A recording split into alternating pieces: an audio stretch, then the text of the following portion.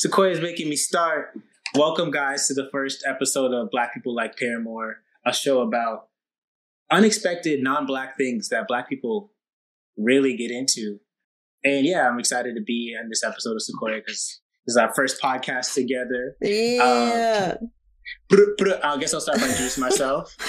I'm Jordan Coley. I'm a music critic and pop culture journalist based in Brooklyn, New York. I'm from New Haven, Connecticut originally. You may have seen my work on such esteemed websites as GQ, Let's go. The New Yorker, Tell or them. Goat.com. Okay.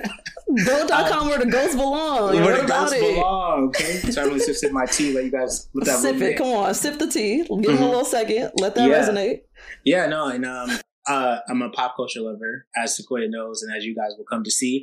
And so it's really exciting to have this space to talk about some of my favorite things, which are white things, non-Black things that Black people really get into. So yeah, that's me, Sequoia. Jordan loves white shit, and I am Sequoia. I do a whole bunch of shit. Yeah, that's the best that I can explain it. I never even know how to explain what I do when people ask. I'm like, shit, a lot of stuff on the internet. So that's what I do. You can find me on Instagram. Outside, okay? I'm outside. That's all you need to know. You can find me on Instagram, TikTok, and Twitter at Sequoia B. Holmes. Yeah, and thank you, Jordan, for being on the episode with me, or for co-hosting in general with me. Welcome to Black People Love Paramore. So on this first episode, we have a little bit of a setup that we're going to be following. Going to be doing a little bit of a lot, okay? Walk them through it. So we're going to spend the first couple minutes talking about our very Black or very white obsessions, okay? And the segment is called In My Defense. Jordan, I hope you brought some heat because I have something. Oh, you know, I have two things, and one of them I'm a little too embarrassed to say, so I think I'm going to default to the less embarrassing one. No. We're going to start low, and we'll build. Okay. Well, you go first. What's your In My Defense? What you got? Okay. This is I only brought one, and I really felt like I only needed to bring one. Yeah, no, please. We only doing one. Y'all only getting one. A powerful cockazoid infinity stone of interests. Powerful cock. That's interesting. Okay. Cockazoid. Yes. Yeah, sure. Okay.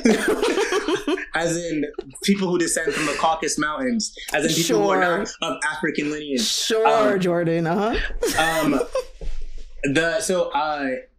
my defense for this week is probably the most near and dear non-Black thing that I'm into, and it's the incredible, lauded early 2000s indie band Vampire Weekend.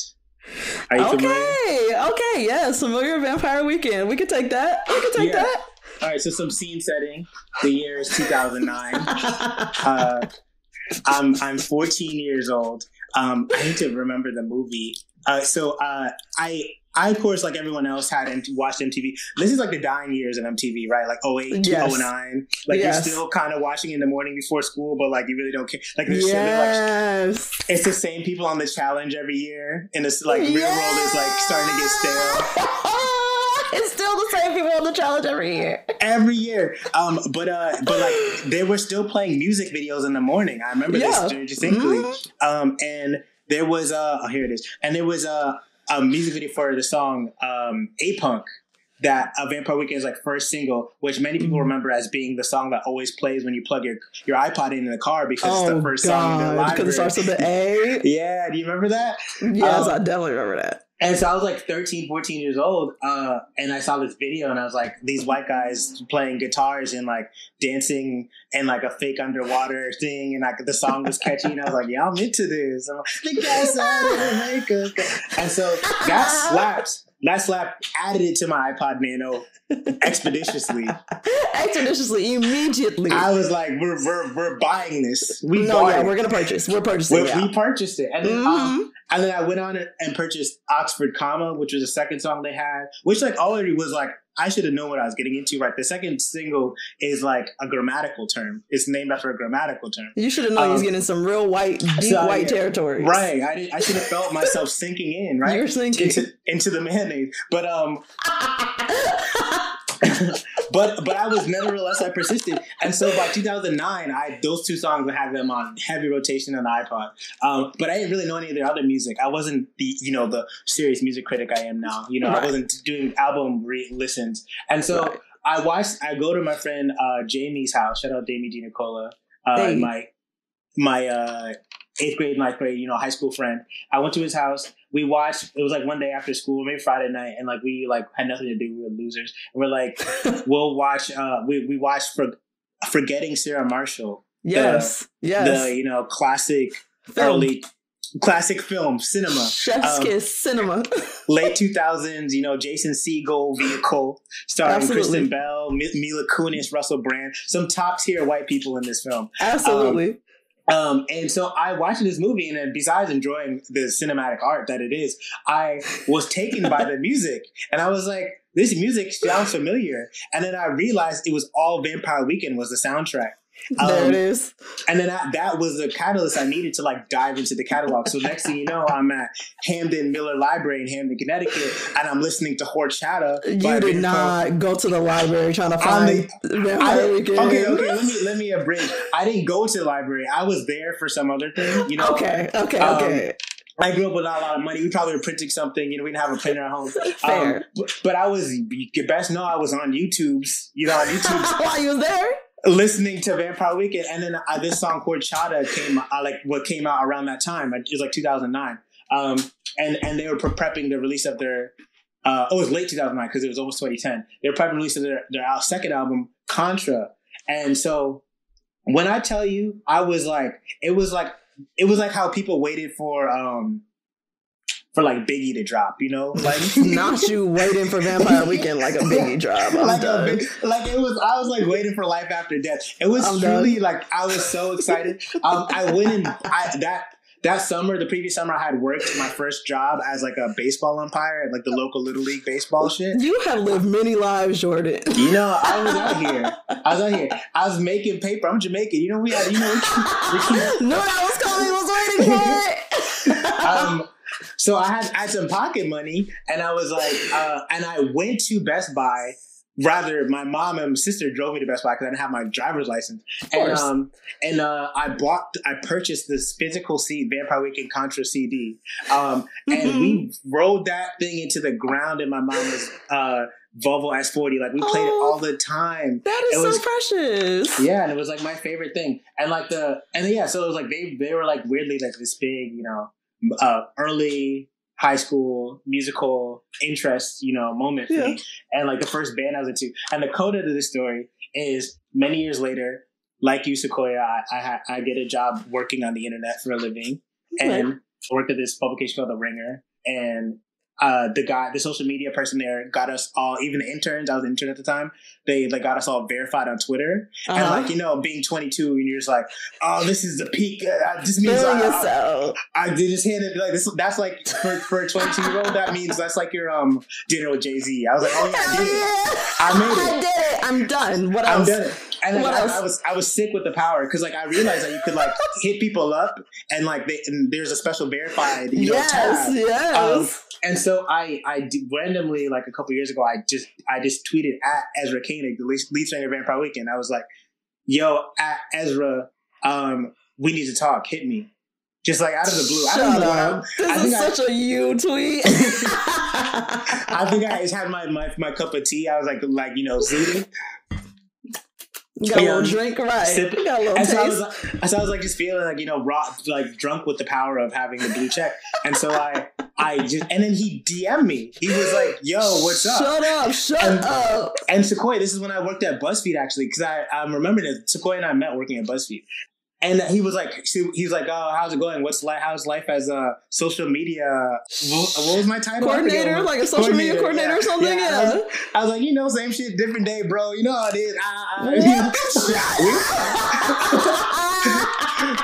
we were just chopping it up randomly on this thing. He was just like, "What's up?" And I was like, "I just was like, listening to Vampire Weekend and like hoping you're doing well, man." And he was like, "Thanks, man. I'm in the studio working on the album, blah blah blah." And this was now I know that he was working on Father of the Bride, the latest album. Oh my god! But so we have these like 3 separate DM interactions where like I kind of chat with him, he kind of responds, and he stops responding because he's a busy famous person doing it, and he don't know you, right? And he just was kind of having fun, just shooting the shit, like passing the time. But he's a nice dude. I once sent him a song that I made on SoundCloud, and he was like, "This is terrifying."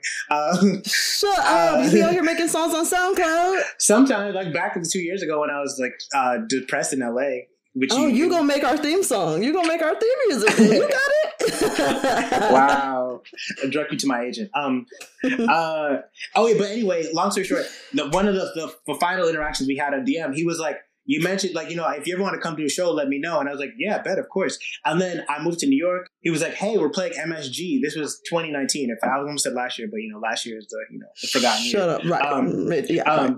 2019, he was like, "Yo, I'm playing MSG. If you want to come, let me know." And I was like, "Yeah, of course." And then he put me on the list, and I brought my friend Erba, and I went. We had a great time. I was sitting behind like Mark Ronson. Her was next to me. It was so crazy, and like I like got to meet him. I was in this like little like Madison Square Garden little like back room where they had a little after party thing with like Lucas Hedges and all these random people.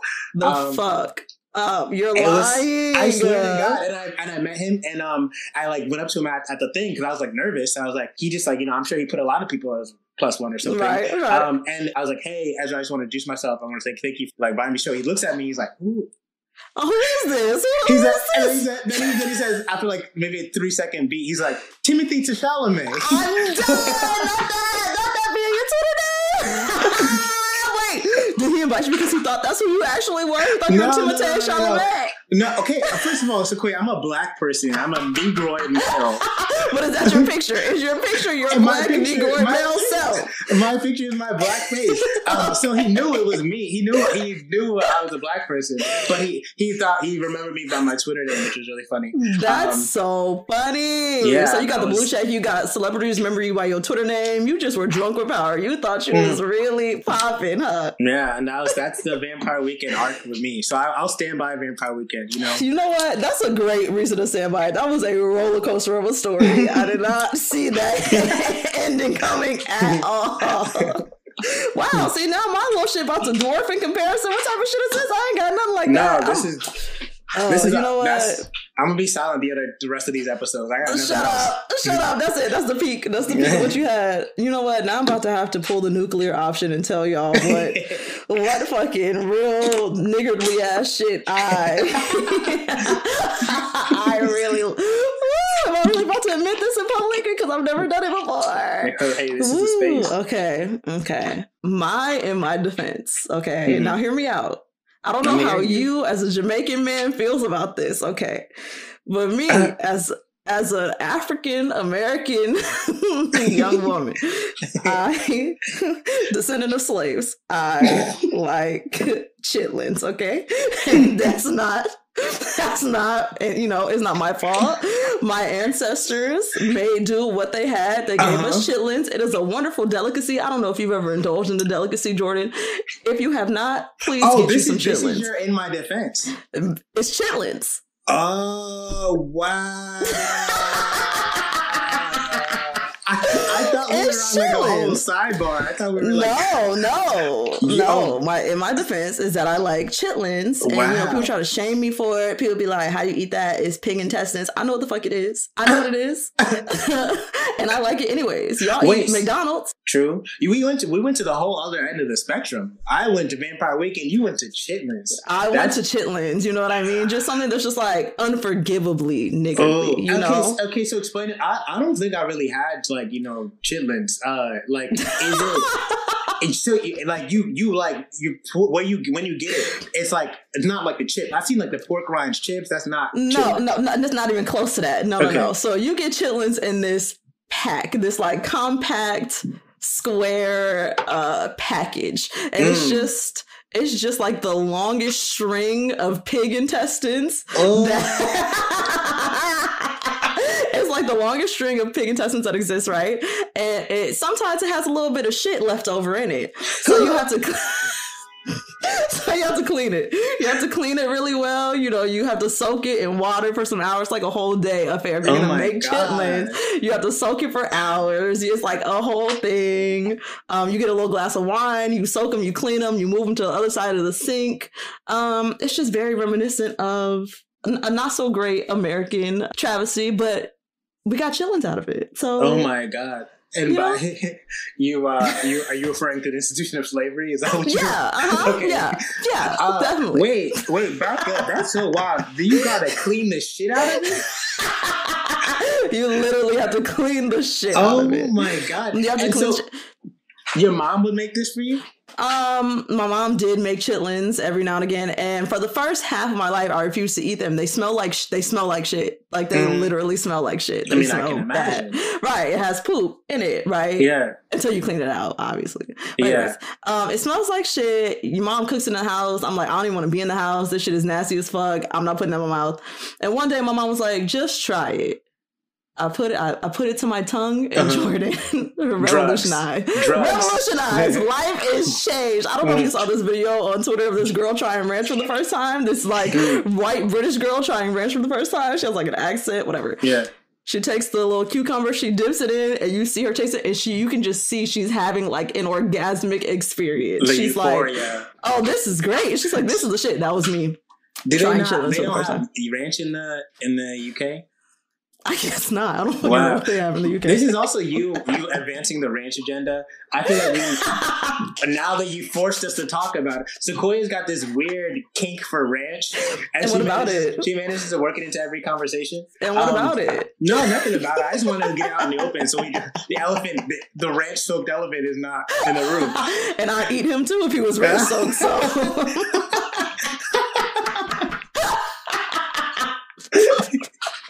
Wait, okay, so I'm still curious about this chitlins thing. So, so you're from Long Beach. The people's audience. I'm from Long Beach, California. Yes, I am from Long Beach, California. Yes. And East Side. And you're East Side Long Beach, and your mom is she grew up in Long Beach. My mom grew up in Chicago, and my dad grew up in Alabama. In Alabama, the classic trajectory. The classic trajectory, you know what I mean? Right. The Southern migration, Midwestern migration over to California. That's why niggas in LA sound like they're from like Mississippi. I'm telling you, right? The accent is like some like weird mesh of like Southern and just other shit. Yeah, my cousin Tyler's really into like West Coast rap, and he's always sending me West Coast rap. Have you listened to Rumble ever? You heard Rumble? No. He's just like, I think he's from Compton, but he has a song where like I just think the accent made me think of this. He has a song where the opening line is, "Are you willing to die for those Christians?" Not for those Christians, not some Zach Fox shit. It's giving very Zach Fox. Yeah, and he said like, spin a band on a burner and died with it? Like the questioning in his voice. I'm gonna look it up. I'm definitely gonna have to look it up. Rumble. Please. Okay, well, so this chitlins is like a generational thing. It's like back from Alabama. They took that from Alabama. It's not. See, my dad does not eat chitlins. My dad never ate chitlins. He was not into it. He was like, "That shit is disgusting. I'm not doing it." But my mom in Chicago, the chitlins was a thing. So that whole side of the family eats chitlins. Grease popping, chitlins in the stomach, delicious. Intestines in the intestines. You love to see it. Got you. And so, that was a pretty crazy one. Do you have a one from the other end of the spectrum? So we got like some white shit, super black to now. I don't even fuck with white shit, like except for the topics of this podcast. I fuck with a lot of those things. But Sequoia, you made this podcast. Sequoia, you literally invited me here. Literally, I don't even like white shit. No, I don't. You know what I do? I have a lot of them actually, but I'm gonna circle back. We'll circle back. Okay, that was a really good one in my defense because I got a whole like cultural history there because I didn't. I'm so glad that you learned about chitlins. And I'm sure you're gonna get you some now. I'm sure you're really interested in trying chitlins, and it's probably something you're gonna. Oh, yeah, you're not gonna run. No. You're not gonna run out and grab some chitlins. You're saying no, actually. That's firing it up on Uber Eats right now. Chitlins. You're not trying to go look at your nearest chitlin spot and grab you some chitlins. Also, that's another thing. You can't really get chitlins from a restaurant because you don't know how well they clean them. So it's risky. It's a delicacy. It's a delicacy. You don't really know what they did to them chitlins, how long they soaked them, if they really took the time to make sure there was no shit in them. You could just be consuming shit for all you know. And I'm not about that life personally. I'm not about the scat play, whatever Trey Songz likes.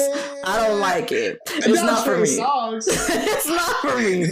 So have you ever had chitlins that were not made by your mom? Like your mom's chitlins? I have. The first chitlins I tried were not made by my mom. They were made at a restaurant. My mom ordered them and she was like, just try it. And I was like, fine. And it was fucking outstanding. Damn. Yeah. Cool. They're really rubbery. They're like super rubbery. Like rubber bandy. Okay, stop it. You're done. Okay, you don't. Okay, I'm done. Well, yes.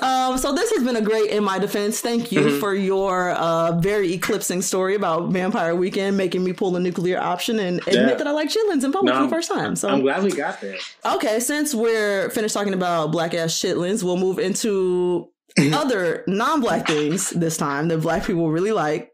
This segment is called Black People Love. In this episode, we're talking about the namesake of the podcast, Paramore. We've come to pay homage. We have come to pay homage to Hayley Williams. We love you. Williams. It's you. You're the one. Neil, the author of Hayley Williams. Okay, so I pulled up a little bit of information about Paramore just in case people are not familiar. Paramore is an all-white band from Franklin, Tennessee. They were formed in 2004. Did you know Paramore was formed in 2004? That makes sense. She's one of those people who's been around forever and is like still like 29, you know? That's what I'm saying. I'm like, she looks like she could have been born in 2004. Right. She looks like Billie Eilish. Joe, stop. William That's Eyelash. Another thing. That's William Eyelash. Billie Eilish wishes. Hold on. Don't do William. Don't do William. Don't do it. Okay. We'll leave William for another episode. But yes. 2004. I'm like, 2004. I also did a little bit of research and realized that Hayley Williams is the only person who has been in the band the entire time. All the other members have shifted. 100% of no other member has been in Paramore the entire time. Talk about a carry then. You know, she's been doing carrying it. Team on her back. Period. Do you have a favorite Paramore song? To be honest, I'm like, you know, I stick to the mainstream. You know, I love me a good what is that to go? You know, I don't even know the names. I don't even know the names. Misery Business. That one's called Misery Business. Okay. They just touched me. We gotta contextualize this because I feel like you had a serious pop punk moment. Did you not? Okay. I'll give context since Jordan is trying to put my business out there like that. I had a very serious pop punk, some might say emo moment, circa 2005 to 2009-ish, about that 4 years. Okay, so while I was preparing to put my polo on and my boat shoes, I was in the car. You were in the pit with the checkered Vans. You were. I had the checkered Vans. I had the fingerless glove. I wore ties. I did the bangs in front of the eye. I did the whole thing. Man. Yeah, I'm gonna recreate those looks soon. Also, I decided I'm gonna do a little recreation of those looks because it's fun. But I had a little pop punk moment. I liked Green Day a lot, Paramore, My Chemical Romance, Panic at the Disco, Fall Out Boy, all the standard pop punk bands of the time. I was in middle school at the time. It spanned like all of middle school. And then I went to a predominantly black high school where that shit wasn't about to fly the same like it had been doing in middle school. So, you know, I had to switch the cadence up. No, she had to put away the bands. Oh my God, Jordan. In high school, there was this group of niggas, just niggas, right? That would go around with a whistle. It was like 10 of them. They would go around with a whistle. Oh my God, I can't believe they did this. They would go around with a whistle and just blow it at girls who were dressed crazy. So this girl I know girl was wearing a jersey dress one day to school. Like, jersey dresses were kind of cute at the time. Whatever, like a thing. She had a Paul Pierce jersey dress on. Oh my God. This group of niggas surrounds her. She's in the middle of the circle. They're blowing the whistle and just roasting her shit for the next, like, 20 straight minutes. That's terrifying. That's the most beautiful thing I've ever heard. That's character development. That's growth. Right. That's how you get a little character, right? So yeah, after that, that's like a high school experience out of a movie. That's like, the group of like bullies, the sharks. That's amazing. I'm telling you, and only if they had come to terms with the fact that they too liked Paramore, you know what I mean? We probably could have been friends because as we know now, all niggas like Paramore. Right. It's like such a consistent thing. Oh wait, so did it ever come for you, or did you like retreat? Nah, they never. I retreated. I saw immediately what it was like. I said, "Oh, this is what we doing." Bad. Right. No, you won't catch me. This is time. You won't catch me. So had to switch out of the Vans. You know what I mean? But that was also an interesting moment. I especially imagine for a person growing up in like Southern California, because the New Boys happened and like the Jerk thing happened. Yes, that was the exact time. That was like a weird, like, niggas taking from pop punk kind of aesthetic. Hell thing. Yes, it was. They had the same skinny jeans, the same belts, like the Vans. Remember the song Vans? Yeah, of course. By the Pack? Yeah. Yes. You know, you're so right. They really were taken from that. But yes, niggas love Paramore, and it's just like the most consistent thing. And I have a couple theories as to why I think niggas love Paramore. Okay, break it down. So, older black people, right? They don't fuck with rock like that. At least not our generation of rock. They fuck with rock because, like, as you know, black people created rock. Black people created every genre. Yeah. But like our generation of rock, like My Chemical Romance, Panic at the Disco, they wasn't fucking with that. They felt like it was devil shit, kind of. Like, why you got this devil shit playing in my? Have you see this nigga? Like, no, turn him off. Why is he got eyeliner on? Why does he have on eyeliner? Why, no? Why is his hair jet black? No, all that type of shit. Now, Paramore started off as a Christian rock band. Did you know that? I'm vaguely aware. I knew there was some God shit in the mix. Some God shit thrown in the mix, right? They have big God shit energy, right? They're from the South, too. So they're from Tennessee. Yeah. That's all that you really need to know about them. But yes, they have Christian rock energy, I feel like. They have like a song called Hallelujah. Their first album was like kind of had a good Christian amount to it, a good Christian anchor to it. And even now, if you listen to some stuff, they use choirs in songs. Like, they have a good anchor to them. And I feel like that was like a little bit more of a safety for black people in general. It's like, it's like, yeah, no. I'm a little bit familiar with this. Like, I get it. And then on top of that, you have Hayley Williams, who actually has vocals. And if it's one thing black people like, it's vocals. They don't give a fuck who it's coming from. You can see that with Ariana Grande.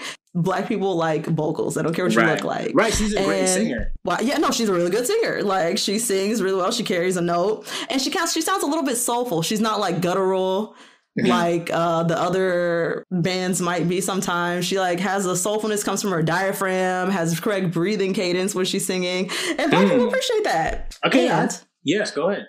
In addition to that, she's a white girl who looks like a white girl who's not trying to be a black girl. And we also love that. And I think that last point is so potent because it's like in an era where blackness and black people are under siege, where the and I know you might have a lingering affection for this person, but the William eyelashes of the world are being allowed to roam and prosper, dressing like Suge Knight, dressing like Bun B. I think it is really refreshing and really beautiful to see an emblem of whiteness, an example of whiteness that is comfortable in its own whiteness and thrives in its own whiteness. Doesn't feel the need to take from other things to make something that they think is worth displaying in the world. And Hayley Williams has always held it down for her carried the torch for her Caucasoid sisters. I tweeted the other day, peak white womanness, culturally speaking, was Sheryl Crow's seminal 1994 hit, All I Wanna Do. That was a peak. The peak was before we were born. That song is so good, Sheryl Crow. an emblem of white ladyhood.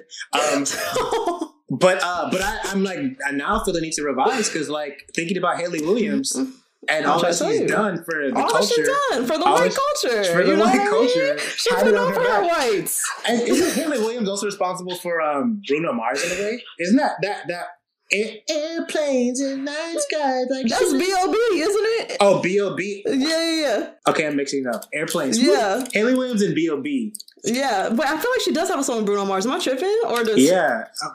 I'm hitting the Google. Yeah, check that out. But to be fair, she is responsible for B.O.B. and we didn't ask for him either. So that might be to her detriment. We didn't ask for that. Regardless, she's done so much and like she's like stayed firmly her great, beautiful, talented white self.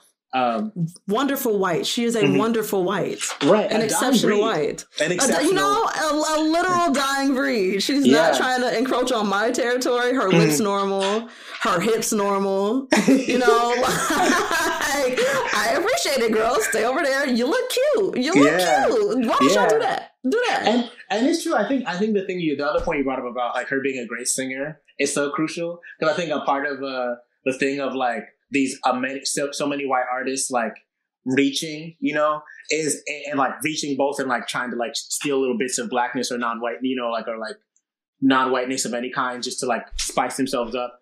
Is also like it's also the cover for a lack of talent, Period. It really is, yes. And, like I think people get on like not to name names, but to name names. Lana Del Rey, like I think people get on her because she was trying to be like a chola for so long, and it was like I would too if I was from Greenwich and I couldn't sing. You know? Wow, I forgot that she was doing that. That she went through that phase. Mm-hmm.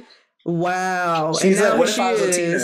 No, girl, right? You're just not though. Okay, you're just a dark-haired white girl. Let that rock. Why can't you just be white? What's the problem? Let that rock.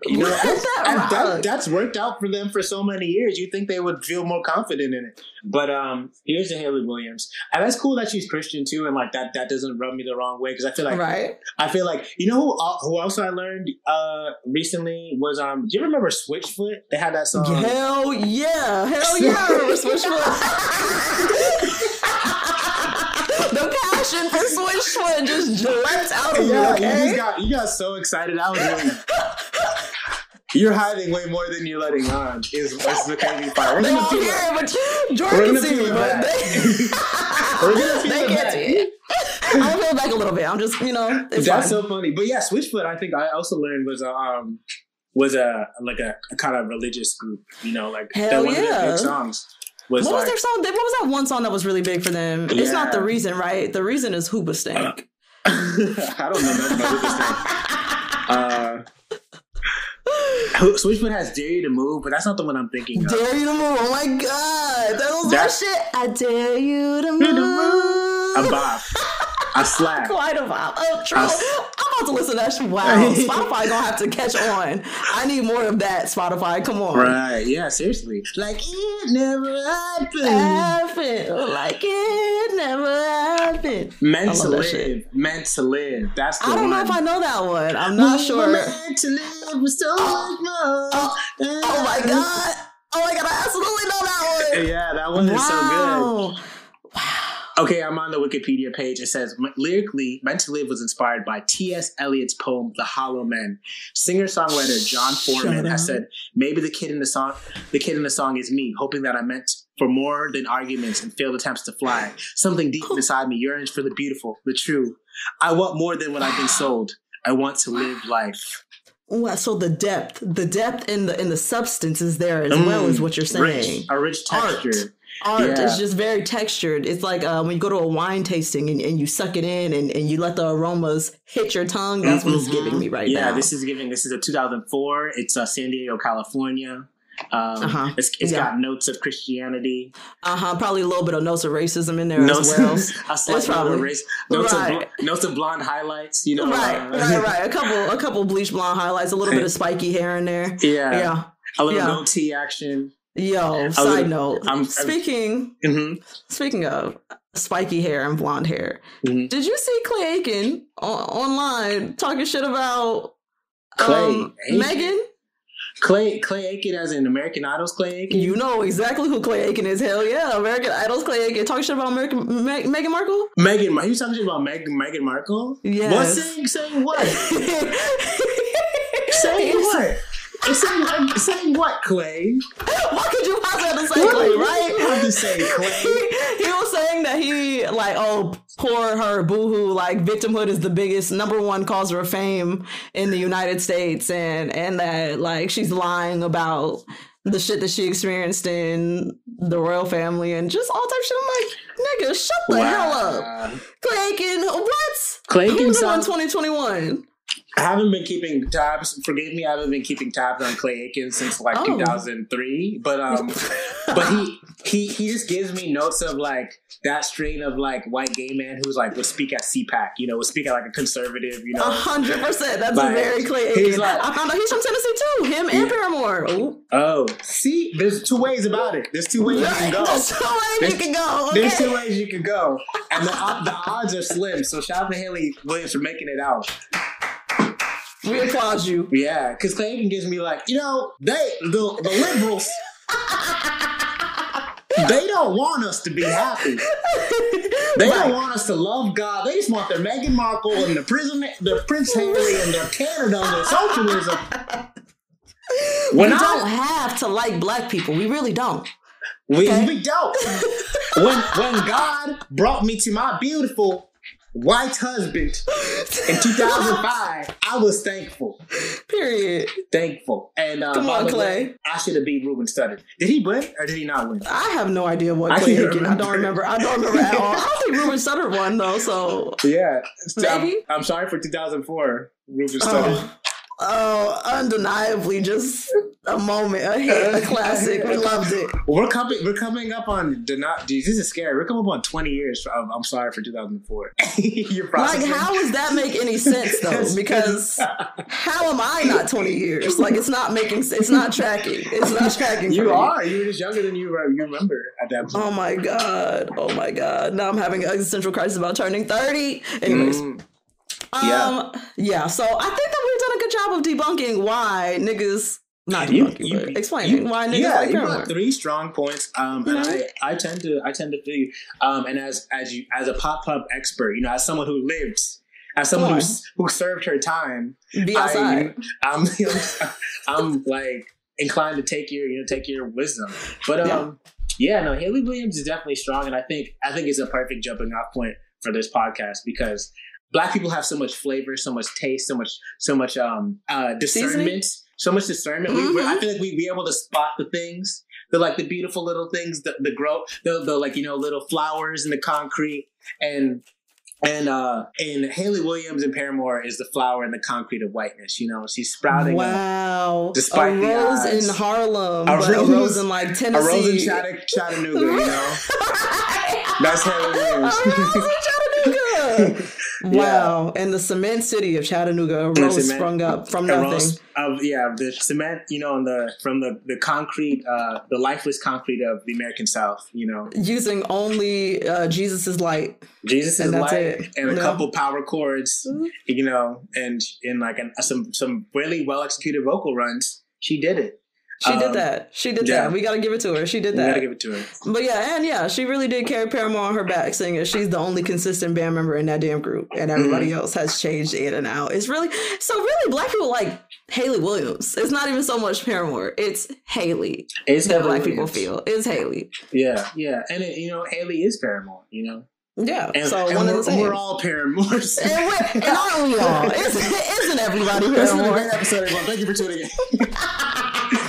Well, okay. Thank you so much for being on with me. Yeah. And I'm really bad at transitions, y'all, so bear with me because this is a work in progress. We're building. Yeah.